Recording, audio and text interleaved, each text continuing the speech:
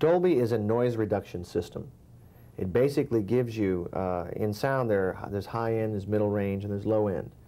And a normal soundtrack that is a monaural soundtrack, optical soundtrack, is about, we say, a band of this wide. Now, Dolby is this wide. So there's more information on there. You hear high end, low end. It's much more real.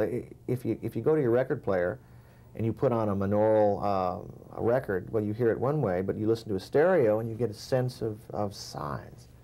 Basically, it's noise reduction stereo is what it means. Well, it's really too bad, though, that again, the people can't see it. It's almost like listening to a stereo record on an old hi-fi record player. That's basically it. It's really up to the theaters themselves, the exhibitors. If they want to put in a Dolby system, they can. It's, of course, expensive for them. They have to put in several speakers.